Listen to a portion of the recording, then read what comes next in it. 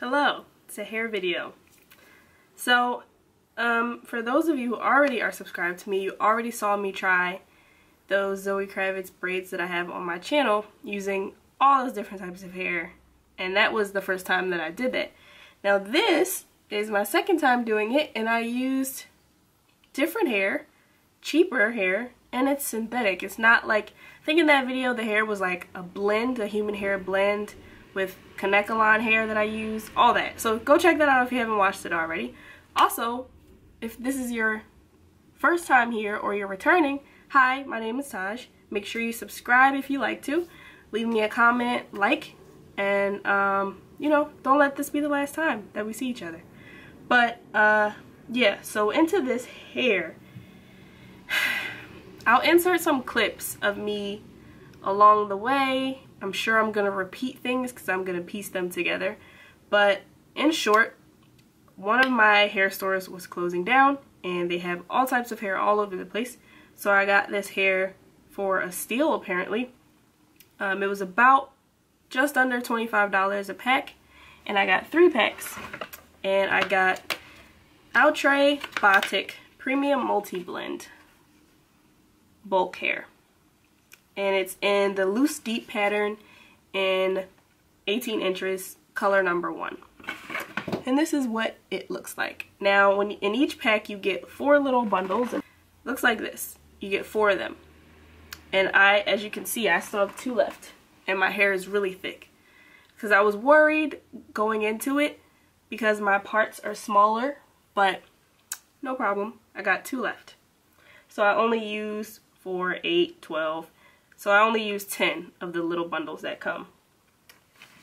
And it feels really good. The hair feels really good. It doesn't feel like how some braiding hair or some Kanekalon hair can have like that kinky texture, like how your coarse hair would be if it was blow dried. It's not kinky at all. It feels just soft enough. Not too soft. And I also like that it's not too shiny. It's just shiny enough. You can see it. So yes, I did pretty much the same process with in the other video. The only difference is that this hair is already pre-folded, like, so I didn't have to put 2 strands of hair together. It's already folded for me, so I can just braid it, which I love. And I'll never do that other crap again. I mean, you have to do that with human hair, bulk hair, because the ends are blunt, but I'm really hoping that I am able to maintain this for the next coming weeks. Because if I can just use the looped hair, I'll just do that. But yeah, so this is what I did. Same process. I braided my hair in an individual and just along the way left hair out randomly so that it kind of looks like from far away it looks like I have bundles in my head, but you'll see, like, you see the parts. So they are braids. It took me 8 hours to do. And I didn't do it straight through. So when I did like a little section in the front and in the back, and that took me 2 hours. When I did it straight through, I did like majority of my head in 4 hours. So about 6 to 8 hours, I would say. Depends on your skill level. What else can I tell you? I did cut it, some of it, just some layers, like so that when I do pull it to the side, it kind of layers a little bit.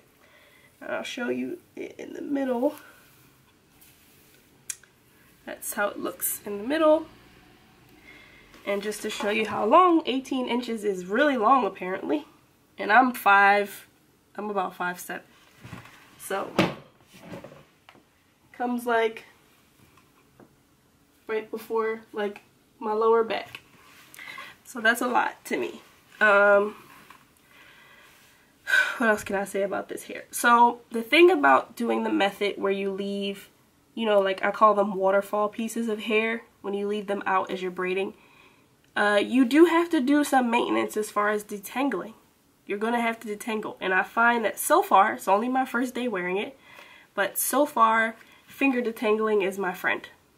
And using a small comb for like the waterfall pieces that may get caught, using a small comb is no problem because the strands are so thin that it won't, like, the hair won't get bigger because the strands are thin enough. So I can take a small comb and do that and it'll be fine. They do give you maintenance directions that say to carefully wash with lukewarm water and mild shampoo, which they tell you with synthetic hair. Finger comb, apply conditioner and rinse. You can use a leave-in conditioner. Gently squeeze out excess water or towel blot. Do not roll or rub the hair, which you should know with curly hair anyway.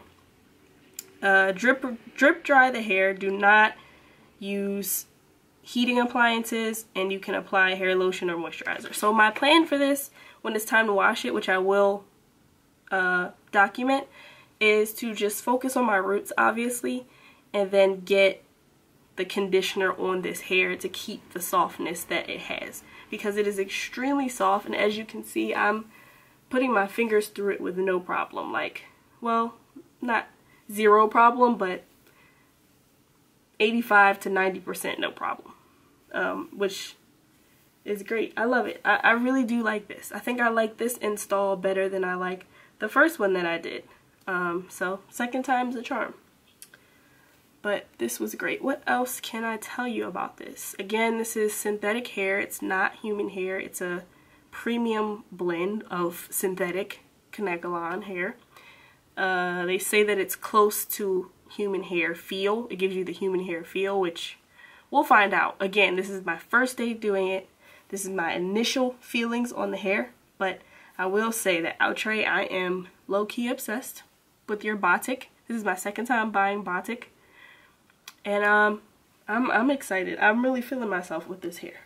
And I'm really feeling the protective aspect of it because my scalp is free.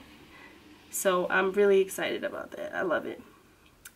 But let me know what you guys think. And hopefully, fingers crossed that this hair does not disappoint me, because I'm really happy with it. And it took a long time. So we'll see. But let me know what you think. Make sure you like this video. Don't forget to subscribe. Help me out. Subscribe. I want to see you. You want to see me. Let's make it happen together.